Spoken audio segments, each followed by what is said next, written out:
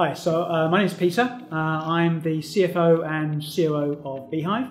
Beehive is the UAE's only regulated peer-to-peer lender. And what we do in Beehive is we help SMEs obtain cheaper, faster finance, and investors get a good quality yield from their assets. The basics of peer-to-peer is it's a case of you have an individual or some investors, could be corporates, and they are lending to SMEs or individuals. At Beehive, we only help with SMEs. It's effectively a form of crowdfunding, but rather than equity crowdfunding, it's debt crowdfunding, with investors getting a return every single month of some money and also some interest as well. Are you regulated?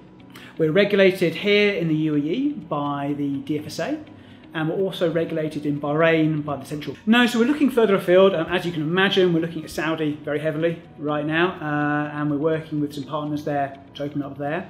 But more actually than just the Middle East, even though we were born here in Dubai, we're also looking at further as well. So we have operations in Thailand, and we're working with a Thai bank over there, and also looking at other banks in Southeast Asia to work with as well.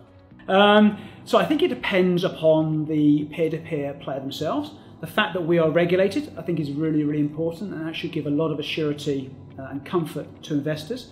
Our investors have received single high-digit, low double-digit returns for the last 3 years. So I think that in itself speaks volumes. So basically, they'd be getting around about an 8, 9 or 10% return for the last 3 years. Yeah, well, here at Beehive in particular, I think it's a case of the two roles actually very nicely commingle. And I find I generally wear the CFO hat more when we're out doing investment roadshows, talking to shareholders, doing annual accounts and monthly accounts, those sorts of things. And then the COO role is more around how the operations work here. In particular, my focus is very heavily upon how getting us open in Bahrain, getting us open in Saudi, and other entries around here as well. So again, the strategic elements of the COO and also the CFO fit very nicely together.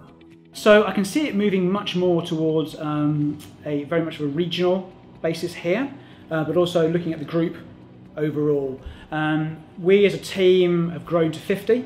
I wouldn't be surprised we're closer to 100 people, let's say over the next 12 months. And as that grows, additional staff will come in, and a different hierarchical level will come in as well.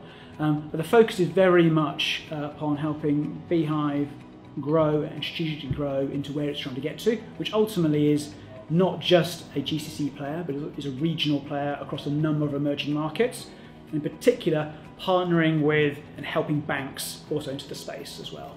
So I think in my mind, it's around the ability to work with numerous different stakeholders, which is very important. And then it's, particularly on the tech side, it's more of a logical understanding. So I'm also the interface between our CTO and the operational side as well. So again, I'm not a technology person, but I understand how these things work.